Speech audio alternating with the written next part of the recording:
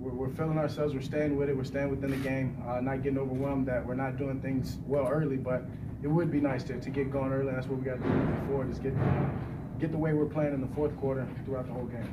Yeah, I mean, we're in empty. Moved out real quick, and then Rodgers did a good job of just making his guy, beating his guy. And the safety over the top went for Dez. We usually don't throw that inside slant, and not many teams do, but when they give it to us like that, I mean, Rod did a great job, and it was fun to watch him run. Visibility as a running back, I was a young running back, and being able to split out wide and run the slant. A lot of running backs can't do that.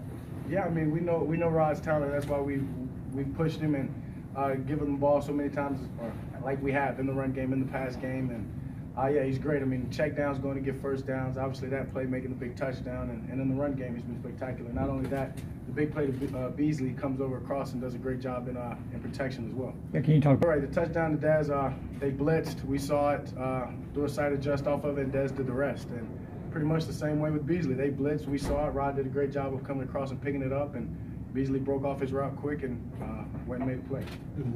Was it a clincher, or was there another reason why you guys are just seem even more excited than you normally are?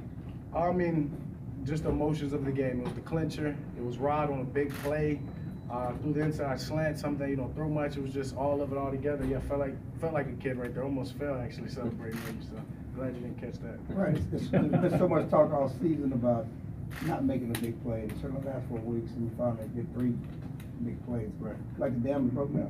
Yeah, we've got to grow off of that. That 3's got to turn into 4 and 5, and we've just got to get more. And I tell the guys in the huddle, let's not wait or look around for a guy to make the play. Let's go make them ourselves, and that's what we did tonight.